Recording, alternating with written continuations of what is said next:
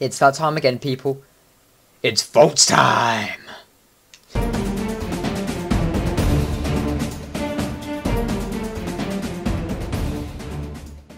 Hello, and welcome back to Voltz. Now, as we left off last time, I just showed you how to make the massive, great destructive bombs in Voltz. And I promised you that in the next episode, I would show you how those bombs go off and what they do. We're going to be starting with the contagious explosive. Now, I have to be creative for this, otherwise I will die almost instantly at pretty much most of these explosives. There's a fire from one of our earlier videos still going on over there. I don't think it's going to go out. So, these unfortunate testificates, they are the subjects of my first explosive. And I'm sorry guys, I'm using a flint and steel here. You can use more or less anything that activates normal explosives to set off bombs. Yes, a contagious explosive will set off hunger, weakness, virus and blindness. And it's not very nice. As you can see, almost all of those testificates, well, I think they're actually dead after the anvil explosive in the earlier episode. So, sucks to be them. They are dead. Sorry guys. And there we go. So, the second explosive we have is a sonic explosive. Now, considering those testificates are no longer here, we might as well blow up their home. I'm just going to dump these explosives since we no longer need them, and they will be blown up in the explosion. Oh my god! Now, oh my god, that is just a beautiful thing to watch. Sonic explosives, one of the easy ones to make. Burst your eardrums and it does this. Now, I do have 3D settings turned on, but I can guarantee you I tried that explosive without 3D settings on, and it does the exact same thing. So even if you do have shit running Minecraft, like, I know how you feel guys, I really do know how you feel. I was there myself.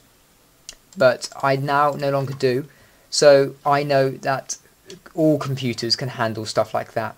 Now, the next explosive we're going to move on to is the breaching explosive, and quite luckily there is a tiny little NPC village here. It's quite small. This is genuinely spawned in. As you can see, so Monozit actually managed to come all the way from that explosion all the way over there to here. Bit of stone over there as well.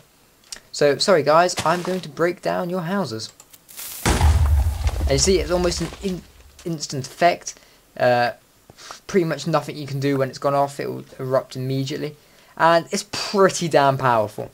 It will blow up an easy amount. That testificate's just walked into where his home used to be. There's lava pouring everywhere. There's actually a chest in there. Is there anything in there? Yes, there is actually. I've never looked in there. Huh. Ah. So that's the breaching explosive. Now, luckily for us, there's still another building. So the next explosive we're going to move on to, we've just used a breaching explosive, so I'll get rid of that, is a thermobaric explosive. Now, for this, I'm going to travel into this snow biome for reasons you will soon discover. And pop it under there, flint and steel, there we go. Just going to back off a little bit so you get the full effect.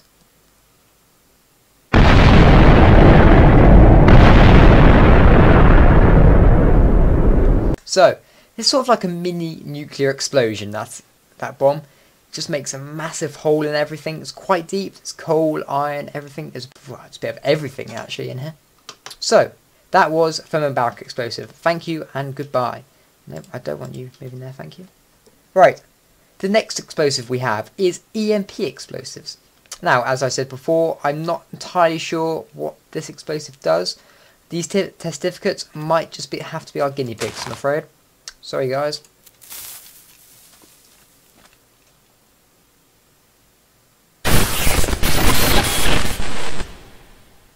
Yeah.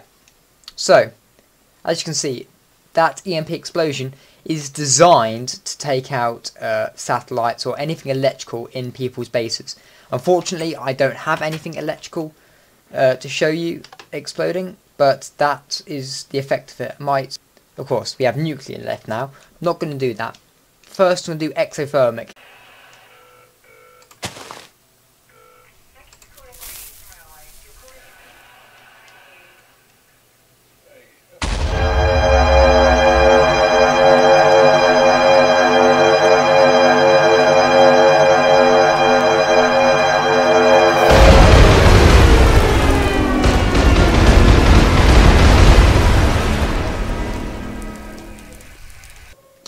So we're left with 5 biggies: anti-gravitational, ender explosives, hypersonic explosives, antimatter, and red matter.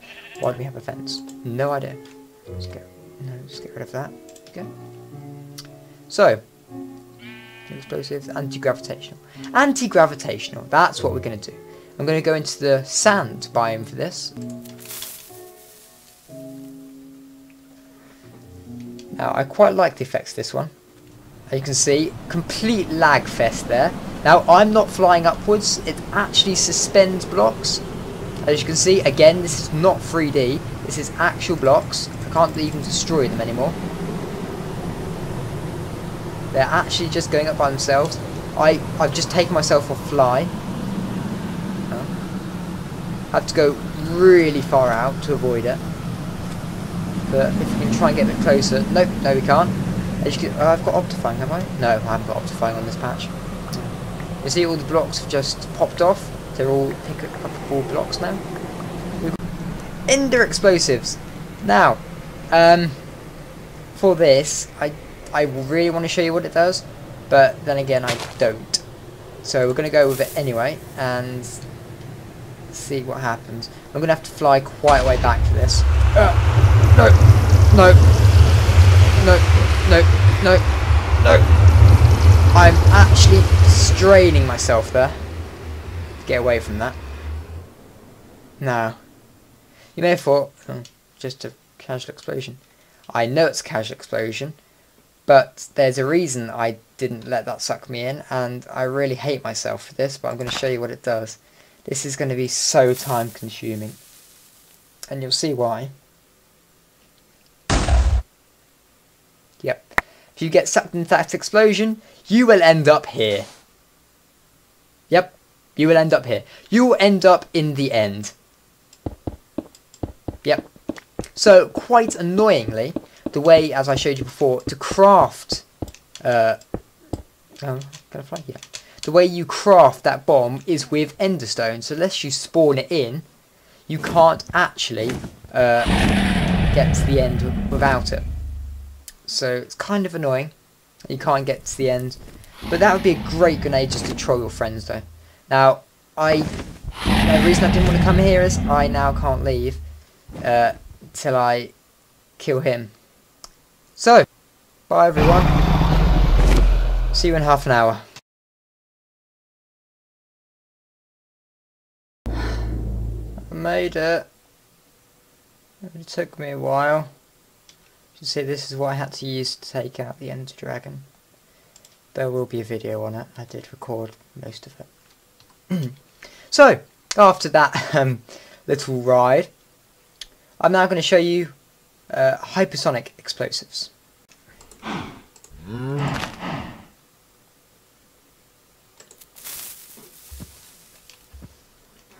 Right, let's see what happens with this then.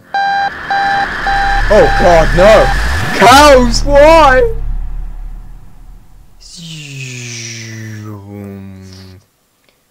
Still going, still going, still going, still going, gone. So yeah, this it's pretty much a sonic explosion, just magnified just a little bit. Oh god, no! Cowie! Why? So yeah, that's what hypersonic explosion does, and it absolutely ruins the landscape. Now, shall we set off a nuke? So, I got a nuke, and oh, I found some more cows. We've got about 8 cows over here. What's that? I don't know. And these cows, I love that sound. Cows, evacuate the area. Cows, you will not survive. Cow. Boom!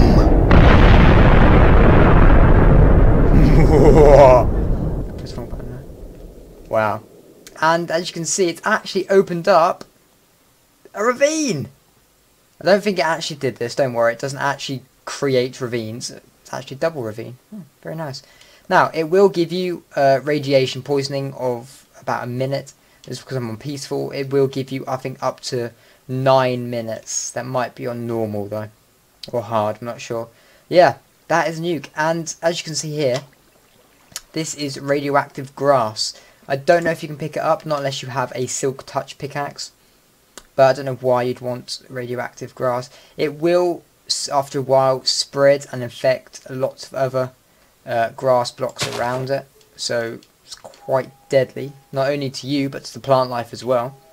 So, that was a nuclear explosion. Now you're probably thinking, okay, you've made your point. Nothing can beat that. Or can it? So, I'd like to introduce to you, ladies and gentlemen. Hopefully it's ladies, not just gentlemen.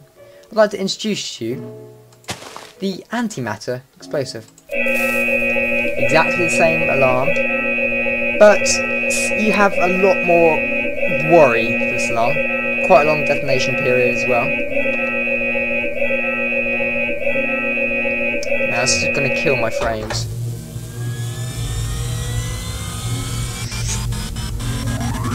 That's not a sound glitch, that is the actual sound, and that, ladies and gentlemen, is an antimatter explosive. Boom! As you can see on the minimap in the top right hand corner, look at what it has done. But look at it! Oh my, that is a nuclear crater. That is an antimatter crater. Now, you're probably wondering, how can we beat that? And guess what, ladies and gentlemen, you can beat that with a little thing called red matter explosives. Now, this is the pinnacle. Red matter, there is no coming back from it. Or is there? We'll find out after we detonate it. So, oh my god, look at the squid. So yeah, this is a red matter explosive. It is a constant explosion that will never ever go away.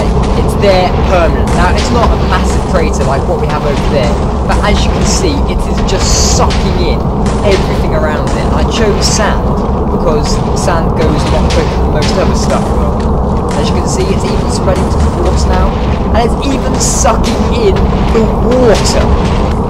Now luckily, there is a way to deal with red matter explosions, and it is called antimatter, because antimatter counteracts red matter.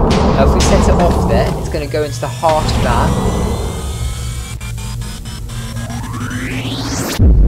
Now, as a side effect, it may very well create an absolutely gigantic hole again.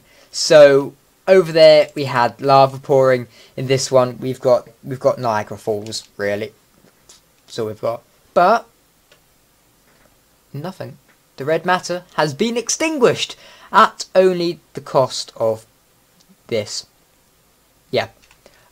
So they are the destructive and not so much destructive explosives and weaponry used in Voltz. Next episode I'll be showing you how you can deal with this absolutely giant hole with an explosive. So, stay tuned for that. Make sure you check out our other Machine Bro videos. We have many to choose from. My name is Blacknife686. Hopefully you have enjoyed watching me blow up my world. I'm now going to go cry in a corner. Goodbye.